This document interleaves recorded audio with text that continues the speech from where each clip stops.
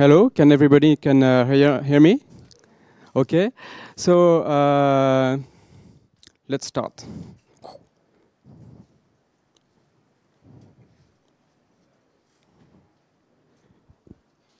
Yeah, that's it.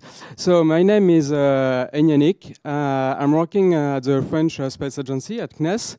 I'm very glad to present you Orfeo ToolBox this afternoon. I'm very glad that you come so many people. Maybe we'll try to make it a bit interactive. That's why the title is a question. How will you use Orfeo ToolBox in the next few years? That means that maybe some of you already use Orfeo ToolBox. Are people using that software? Yeah.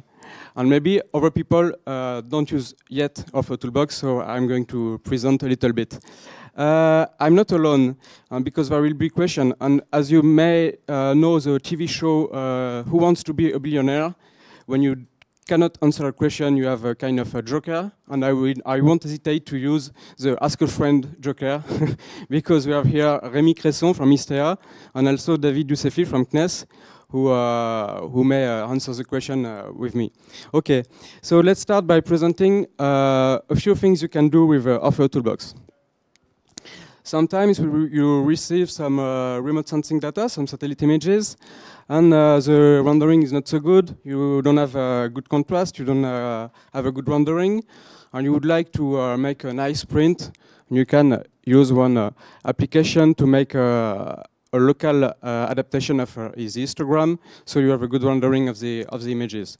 That's an example of what you could do with Orfeo ToolBox.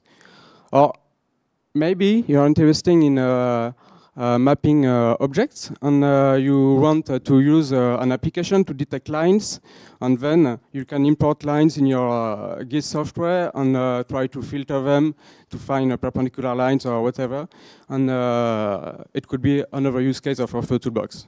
Or maybe simply you think that the weather is quite hot in Bucharest, and you want to go at the mountain, and because 3D is a bit trendy, you make several images of the mountain, and with Orfeo ToolBox or with a processing chain using Orfeo ToolBox, you can build this kind of stereoscopic view of Orfeo ToolBox, okay? Of the mountain, sorry. So Orfeo ToolBox is a library of remote sensing applications. There are about 90 applications in the library. And the applications go from the very low-level pre-processing of satellite images to high-level processing. Some of them I show you. Okay, so now if we want to have a look at what's inside Orfeo ToolBox, it's a kind of multi-layer sandwich, like you can see. At the lower layer we have some well-known libraries. After we have our C++ application public interface, and then the layer of Orfeo ToolBox applications. Over that, we have a very efficient image viewer called Monteverdi. Okay? So here are some libraries you may know, like GEDAL, like ITKey, and we are built on the shoulders of this giant. And we also have a link with QGIS, because there is a plugin that allows you to use Orfeo ToolBox application directly from QGIS, and we'll talk about later.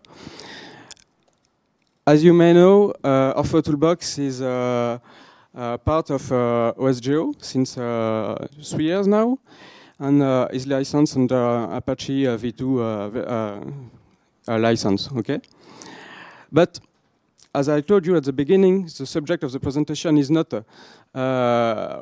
only what is Orfeo ToolBox, but who are the users of Orfeo ToolBox? What are you going to do with Orfeo ToolBox? How can you use Orfeo ToolBox? So the whole story is not about the software itself, but about users. Okay. So these are the users of Orfeo ToolBox. Doesn't like, no, I don't recognize anyone. Okay, so we're going to have a focus on the different ways you could use Orfeo ToolBox. A good way to begin to use Orfeo ToolBox is to launch Monteverdi. Monteverdi is a very efficient image viewer. that can that allows you to load very big satellite images, to zoom in, zoom out very efficiently, to apply some filters like you can see here, to adapt the histogram, to change the channels, and so on. You can also launch applications from Monteverdi. Okay. So the Orfeo ToolBox applications, as I said, there are about 90 applications, and the main principle is that for every application, we have 3 different interfaces that are generated automatically. One application with a graphical interface, one command line interface, and also a Python interface. And we will talk later about the Python interface because it's the main subject of this presentation. Okay. So for every application, you have a list of parameters, and the same parameters you will find in every interface with the same name, so it facilitates the use of a toolbox. So now we can also launch application of a toolbox application within QGIS. From QGIS 3.8, I think it's now an official plugin. It has been an official plugin before, and now it's again an official plugin. And so you can install a toolbox plugin from QGIS. You just have to install a toolbox as well on your computer to make it work. And then there is a link between the two software, and you can launch a toolbox application and process your images. You can select an image in the stack here and launch any application. Okay, so it's quite convenient way to use Orfeo ToolBox when you begin, but to be honest, we still have some problems with this interface, with this plugin, because of some mapping issue between Orfeo ToolBox parameters and QGIS parameters in the GUI. It's a bit complex to resolve. It's a bit complex to work on that subject. So maybe if there are any volunteer, any people that know well QGIS, who have an idea, it could be a good idea to discuss together about how to improve it. It's not the only way to use Orfeo ToolBox, as I said, but I think it could be fine for some people. So if you have any idea, if you know well QGIS, we are here, and it would be nice to discuss with you. Okay. Now I'm going to speak about remote module. A remote module is it's like an Orfeo ToolBox application, but it's an external Orfeo ToolBox application. So it extends the functionalities of the core Orfeo ToolBox.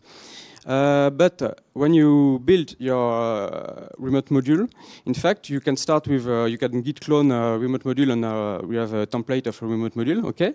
And you can start developing some application using Orfeo ToolBox filters, using Orfeo ToolBox application. You have all the power of Orfeo ToolBox. And when you think it's quite mature, and maybe you want that other users could benefit from your remote module, you can ask us, and we can put a daily build chain, for example, to deliver your package throughout our building platform to the other users. So it's very convenient. We don't know how many remote modules exist. In fact, we know dozens of them. We have 8 remote modules that we consider as official remote modules that we want to package with Orfeo ToolBox quite regularly. But there are other remote modules that we don't know because they are not open source at the moment, or because maybe some of you have tried to build an application, and maybe in a few months you will tell, okay, I've done that. Maybe it could be useful to other users of Orfeo ToolBox, and it becomes more official. Okay.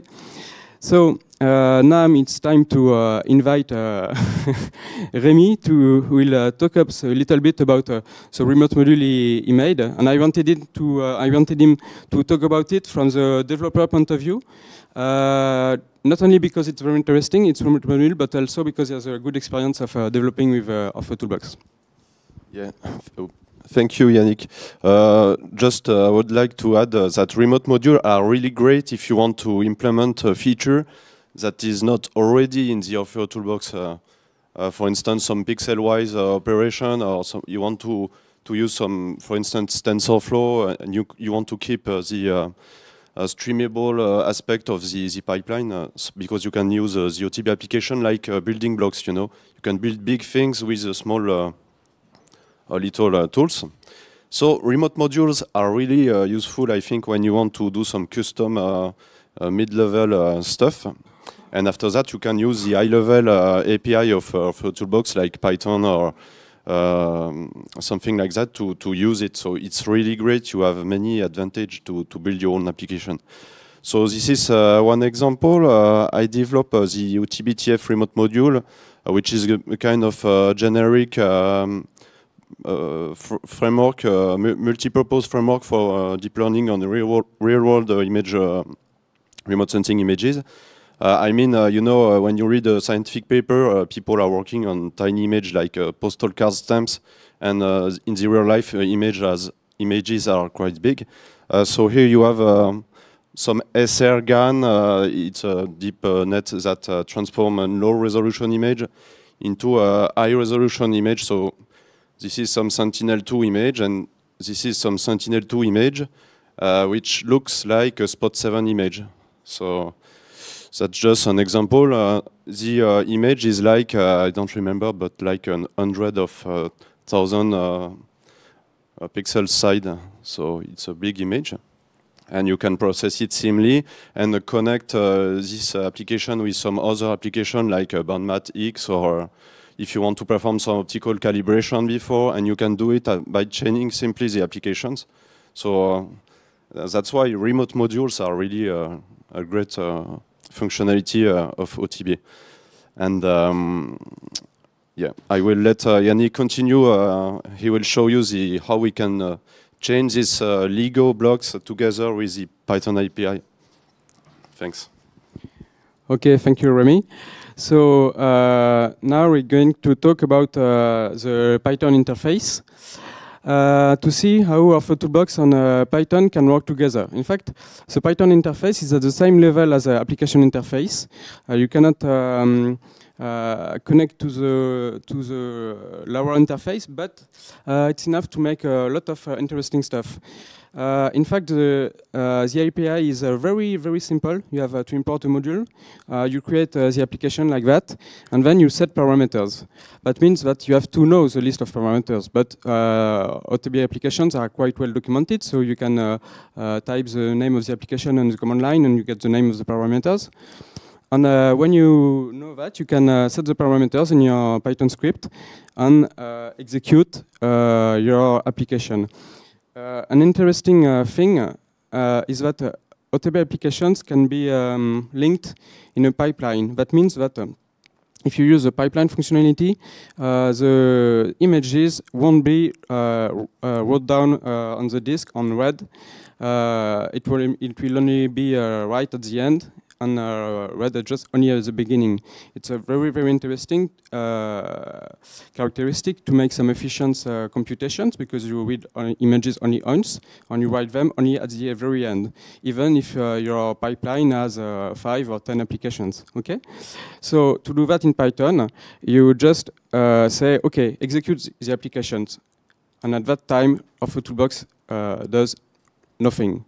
In fact, almost nothing, because it connects the pipelines and it tells the different applications, okay, you will have to take the data from this application, and after your next applications will be fed by these results. And at the very end, your last applications, you will call execute and write output, and it will write down on the disk the final image. Okay, so this is in-memory connection. Another thing is NumPy array compatibility. So you can also use some images that you have read in NumPy array. Okay. So to summarize, the 3 good reasons to use Orfeo ToolBox in a Python environment. that Python is very popular language, very accessible. We have this compatibility with NumPy. We have this in-memory connection. And as you may notice, we have put 4 good reasons, because it's like the Three Musketeers of Edmond Rostand. In fact, indeed, there are 4. Okay. So we think that we have to put some effort on the development of this interface, and to better integrate with other libraries, other environments, the Orfeo ToolBox, okay?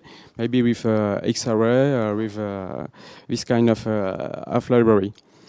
So, about the integration with other libraries, some of you recognize I've been on Monday on our workshop, on our OTB workshop that lasts half a day. It was a short workshop because we have also a big training session of 2 or 3 days. But the short workshops is now a kind of a proof of concept, sorry, of Jupyter Notebook plus different libraries like Raster.io, like EP Leaflet, to make a small processing chain with Orfeo ToolBox.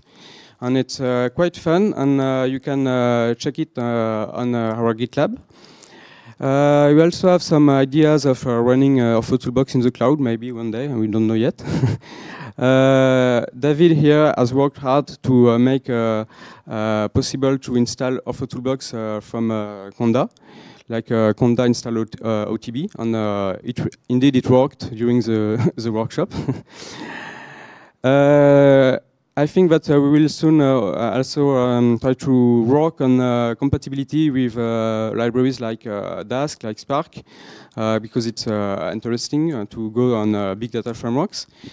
About OS compatibility, actually it's now compatible with 3 operating systems: Linux, Windows, also macOS. But macOS we have sometimes some difficulties to test, and so we ask if it's not possible to make a Docker image, an official Docker image, but maybe Docker is not so trendy now. So if you have any suggestion, we are glad to hear your ideas. And last thing, what's new in OTB 7? It will arrive about, I think, in October. And so for the visible part for the user, there will be some improvements in the graphical interface, a lot of new thematic applications, but one of them will be applications for perspectual features, a better integration within QGIS, like we said, and a simplified documentation, because the main entry point will be the cookbook. Before we had a lot of different documents, and now you have the cookbook, which gives you recipes on how to handle OTB, how to make it work with in a lot of situations. Okay, and on the less visible part of the iceberg, tons of bug fixes. We have simplified tests, simplified some compilation process. So for developer, it will be easier, and we also have a very nice continuous integration within our GitLab instance. So it's very nice, because if you are a contributor, you can submit your merge request, and it will be compiled on time, and you have feedback on if it works, if the test pass, etc. And last but not least, we have a very nice user forum with Discourse, and it's very efficient. It's a nice way to ask your question and to get feedbacks from the community. Okay, so thank you again for your feedback. Stay connected. We have here the main entry points to enter the world of a ToolBox, our website, our GitLab, and the forum. Thank you very much for your attention.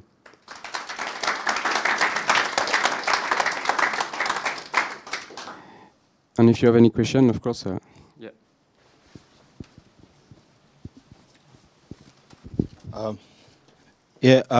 I'm apologizing if I'm missing it and it already exists, but I think it's not. Like, the driver for the data reading and writing is GDAL, and I really brutally miss PostGIS and virtual rasters. So am I missing it, or is it not still yet integrated? Because when we are talking about larger data, we don't want to have 1 million of TIFFs, and we don't want to have outputs as shapefiles. So I want to have an input virtual raster, an output in PostGIS, then I continue with validating the geometry, doing radiometrical indices with Orfeo or stuff like that.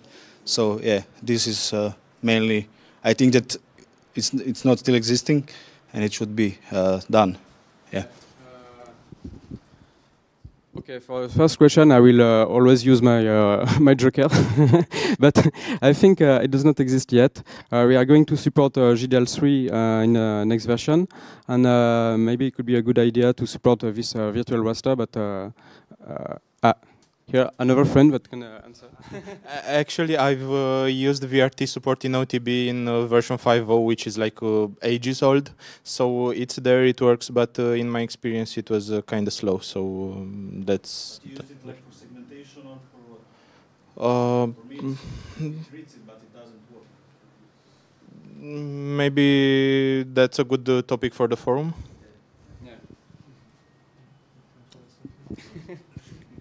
Thank you. You have other questions?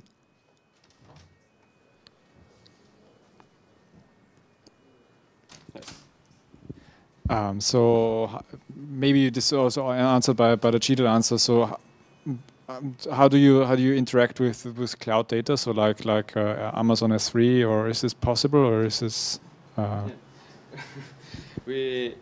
We don't know. We don't interact yet with this kind of data. We only open local files for the moment. But maybe in future works, we would like to interact with such data. Laurent has an idea. He's also a contributor from OTB. Amazon S3 should be supported via GDAL, but I think it doesn't really work too well right now.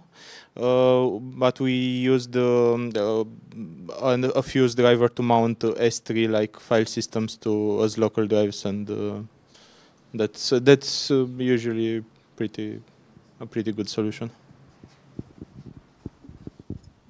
Okay, maybe one last question. Just a short question. Do you plan to like expand SAR processing module a bit, because now it's kind of like limited, I think, just to calibration or something, and so that's a question.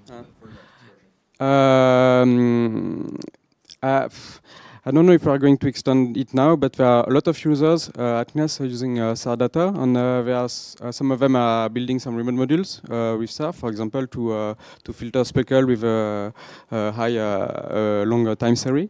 So we can use SAR data to make a lot of things like classification and so on, but not now in Orfeo ToolBox, on core Orfeo ToolBox, even if there are some SAR data processing in Orfeo ToolBox. More like some interprogram building and stuff. Yeah. Quite nice to have Yeah, I think you have to have a look at remote module called DiapoTB. Which is a remote module to make interferometry, to make some filtering on SAR data. So definitely you should have a look at that. It's developed now, and I think it will be. Yeah. Okay.